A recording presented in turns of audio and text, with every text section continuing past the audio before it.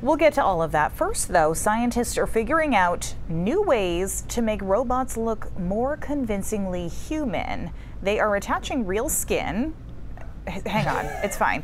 The skin was made in a lab to robots with a new method. It's very creepy. The whole thing is very creepy. Researchers at Tokyo University are taking their cues from anatomy. Before the breakthrough, lab-grown skin would be placed over a robot and then shrunk into place, and then they'd stick it to the robot with a bunch of hooks.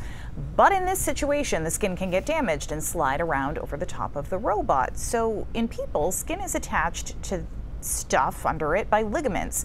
So to create that, researchers drilled a bunch of small holes into the robot, coated it with collagen, then put the skin over that and allowed the collagen to actually grow in place.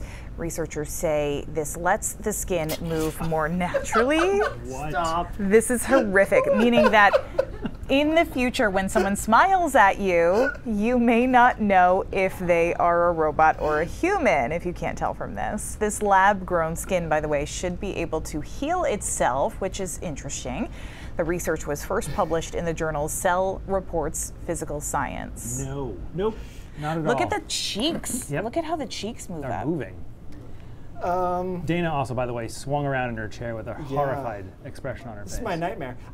I guess I would start with a very one simple question. Why did the robot need skin at all? I don't. Also, fair question. Like, why can not we start there? Just keep it. Can we just make it look like a robot? Do you remember the thing called the uncanny valley? Have you ever heard of this? Where it's like, if something's if it's not super realistic, but it doesn't look cartoony, it kind of weirds us out. Yes. And I think that's where we're about to get into. Clear definition of which these. side we're on. Yeah, I don't know that a lot of people are asking for this. Although, if we have skin that can heal itself, can we use that in humans? In a different way. Right. Like maybe not on a robot. Like maybe let's. Right. Yeah, use it for that.